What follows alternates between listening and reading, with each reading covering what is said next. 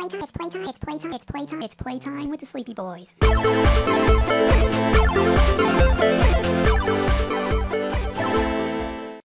Hey guys, Mark here. You're not going to hear a whole lot from me this episode.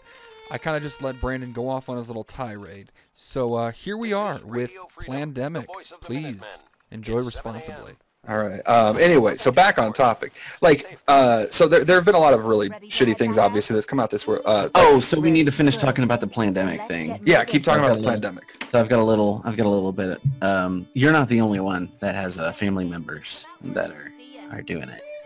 I had seen some distant family members that, you know, when I see them and stuff, I talk with them, and like I really do like them, but I don't interact with them on social media. I really don't interact with family in general on social media. I don't like to. Yeah. I very much developed my own kind of political belief and ideology system, spiritually speaking, politics speaking, kind of thing. Yeah. That is very different from the rest of my family, and so anytime I do talk about things, it causes problems. That's why I don't share my political opinion with anybody at this point. And my thing is, I'm like, look, I don't try to change anybody's political stance or anything. It's not my place. But I do like to keep people, you know, open-minded and educated about, you know, you can't just listen to one side. You do have to do a bit of research. So I saw some family members post the Plandemic video, and I regrettably watched it. And I was just like, oh my god, this is so dumb. I got about 15 seconds into it, and I was just like, this is absolutely stupid. Yeah, but here's the thing about the Plandemic video. It is a small clip of a full-length documentary that is coming out called Plandemic. Yeah. And the thing about this documentary is it is so well funded, and there's a lot of rich people who put a lot of time and effort into this, and they made it really good.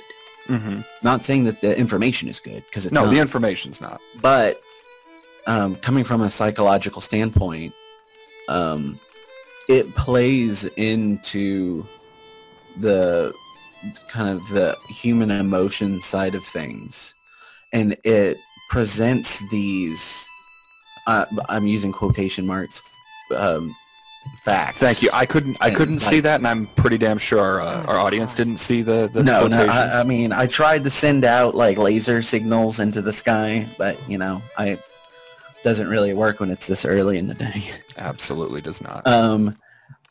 But they present it in such a way that they bury the lead.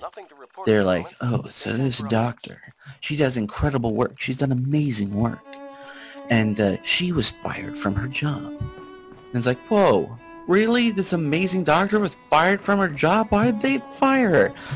Well, she was getting into some really deep stuff that just this whole subverting, like really playing into, like they want you to feel bad for her and really hype this woman up. Yeah. Well, and I forget her name. Dr. Lady Dude. What? I mean, I don't know. Dr. Jekyll. I mean, I could look it up real fast. Okay, so her name is Dr. Judy. Dr. Judy Mikovits. Yes, that's it. And Mikovits. Yeah. And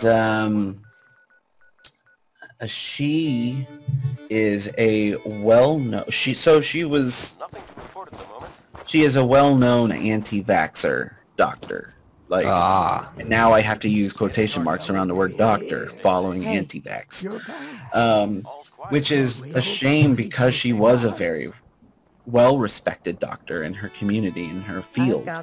But she started going down this whole virologist kind of pseudoscience thing about the whole like being against vaccines and whatnot. But the thing is, the documentary takes the time to say she's not an anti-vaxxer and tries to dissuade everything and really set her up as a martyr for the medical field and that people are trying to get her. The thing is, she was fired and then got in trouble and I think was sued or went to court for something. And they make a big deal about this court case and stuff in the video too. Like they're trying to get her. The thing is, when she was fired, she broke into the database at the, I think her place of work, which I can't remember if it was a college or not. But she stole all of the research and all of her files and stuff that were not hers. They were owned by her employer. Better be. And so that's what she got in trouble for. Of course, it's something that actually makes sense that she got in trouble for. Right. And so they take all this time setting it up that she's a martyr and not an anti-vaxxer. And she then begins to spout bullshit. I'm not even going to go into the bullshit that she spouts because it's just that. It's bullshit. Right. It's anti-vaxxer, gives your kids autism bullshit. Good job. And Here's your payment. Tech will always be in demand. I had family members that are like, this is eye-opening. This changes everything. We are being lied to and played like sheep. And I'm like, oh no. What happened? What is this? And like I said, I normally do not comment. And I do not get involved in families' politics.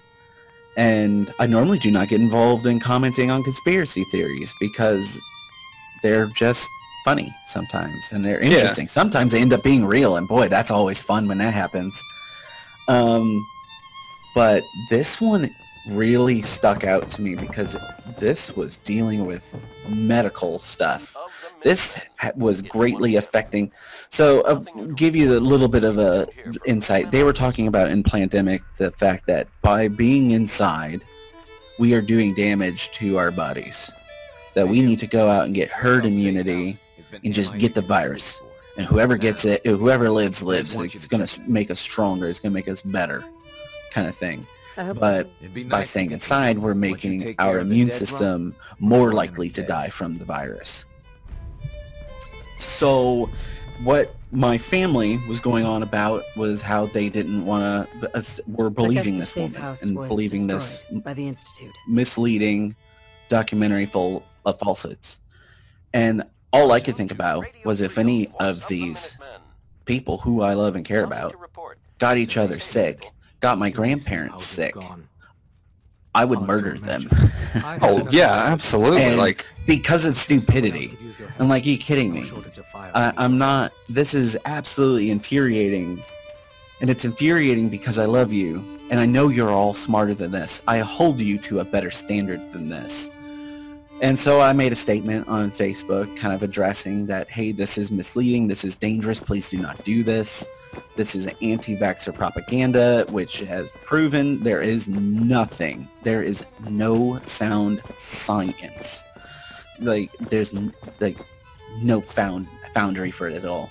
My one of my family members decided to tell me that I hadn't done my research because if I had done my research, I would see that she wasn't an anti-vaxxer because the documentary states that she's not an anti-vaxxer.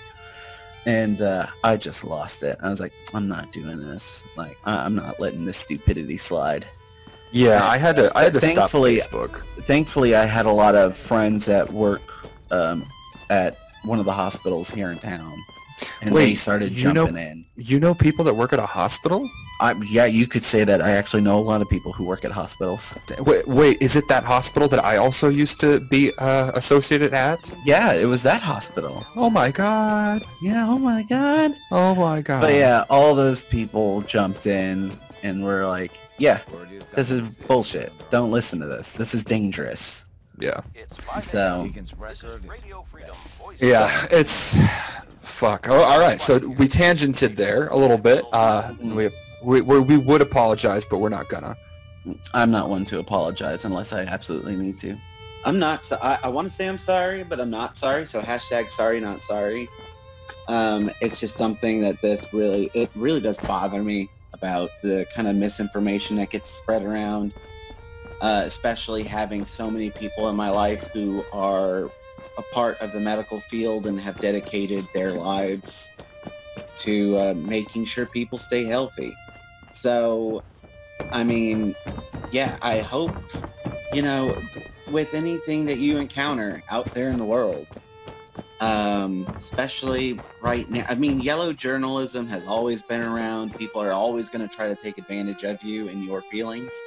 Just do the research and don't necessarily look for things that confirm your point of view.